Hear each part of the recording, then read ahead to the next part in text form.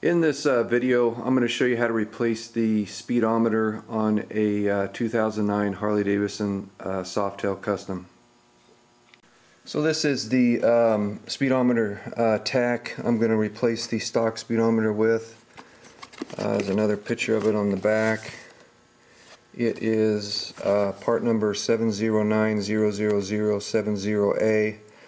It fits 04 to 2011 Dyna, 04 to 2010 Softail except FL, ST, SE, and FX, STD, and it fits 04 and later Road King models except FL, HR, SE, 3 and 4, and it is made in Switzerland.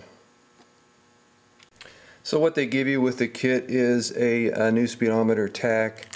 They give you this adapter for copying your old odometer data to the new speedometer, and a set of instructions. The first thing you're going to want to do is remove your seat, because we need access to this data link port, which is right here, and then later on we're going to need access to the maxi fuse, which is right in here.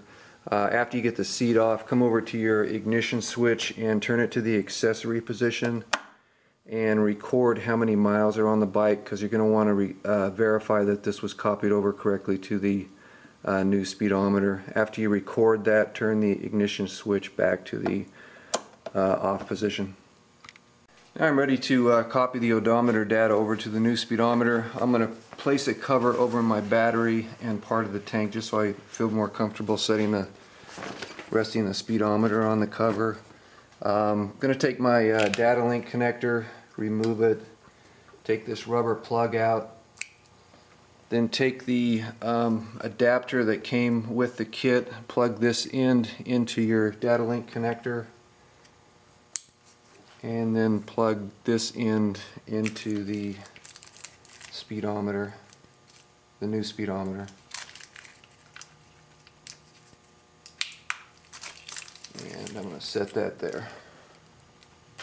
So what I'm going to do is turn my ignition switch to the ignition position, and it should display that it's copying the data to the new speedometer, and when it's all done it will display OK on the in the digital display here on the new speedometer tach. So here goes. I'm turning the ignition switch to the ignition position.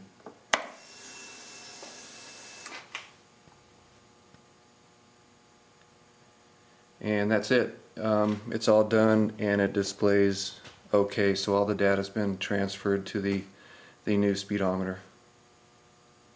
So now you turn the ignition back to the off position and you can disconnect your speedometer, remove the adapter, and put your data connector back in place. So now we're ready to remove the old speedometer and install the new speedometer, but before you do that, just for safety reasons, find the maxi fuse for the bike and disconnect it. What that will do is it just disconnects the battery from the electrical circuits on the bike. The maxi fuse on this bike is right here, so I'm going to take this out and remove the fuse.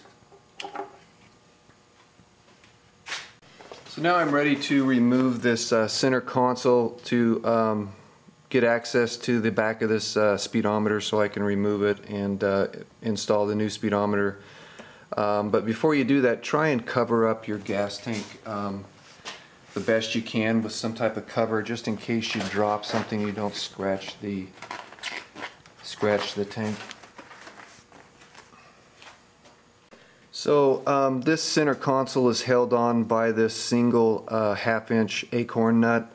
It not only secures this console to the bike, but it's also kind of a decorative piece for the bike. So what I'm going to be using to remove it is this 6-point socket, and 6-point, all that means is it's got 6 sides, so it's the best socket to use to grip that grip as much surface area of that acorn nut as possible. So I'm least likely to mar the finish. So next step is to remove this acorn nut, and once that's off I can lift off the center console.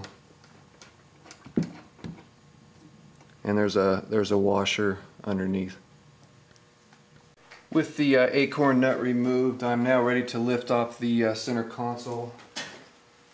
There's a lot of wires that come under here, and they're connected, and it doesn't give you much length in wire to move this thing around. But with the console up and off, I'm going to put another rag here just to cover things up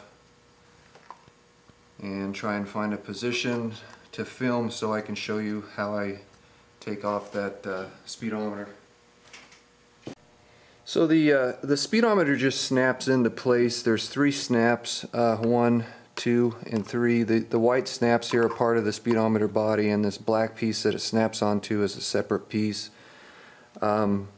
Before we unsnap it, I need to remove this electrical connector here. So first step, remove this connector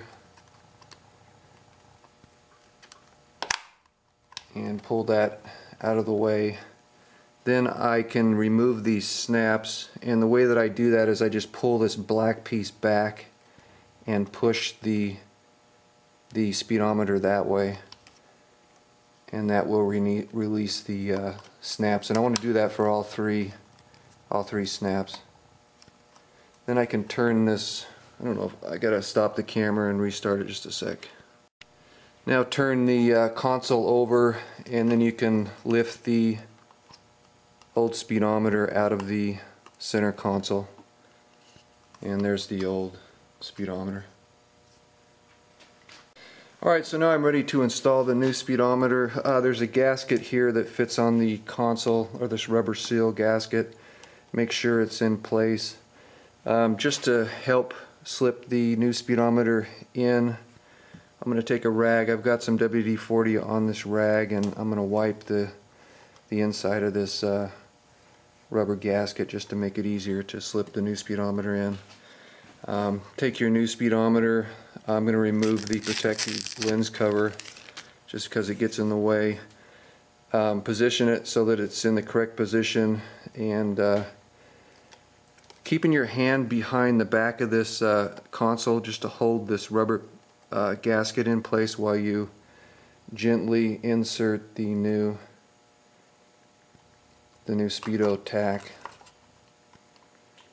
And again, the hard part is just keeping this rubber gasket in place.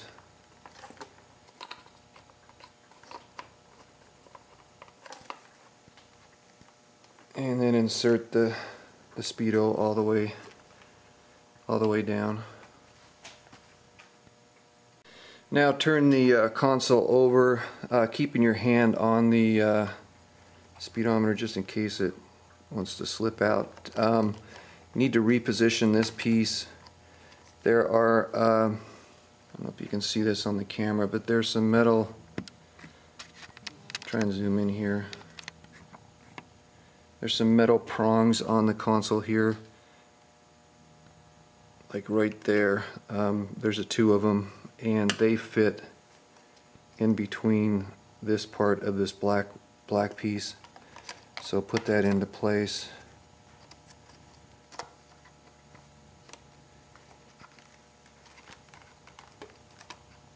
And hopefully you can see that. I can't see the... You might have to turn the speedometer so everything lines up. And then snap that black plastic piece in place like that.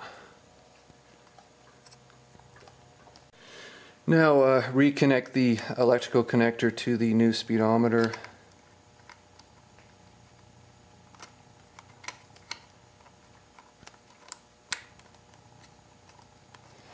And make sure everything is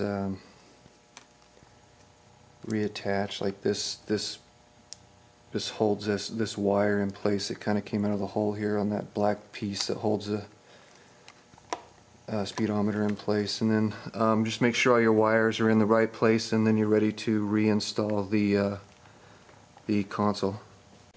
I've got the console back in place. I'm ready to reinstall this acorn nut.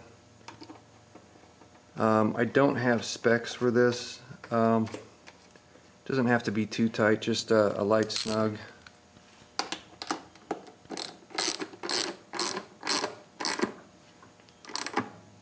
Like that. Now reinstall your maxi fuse and place it back in its holder.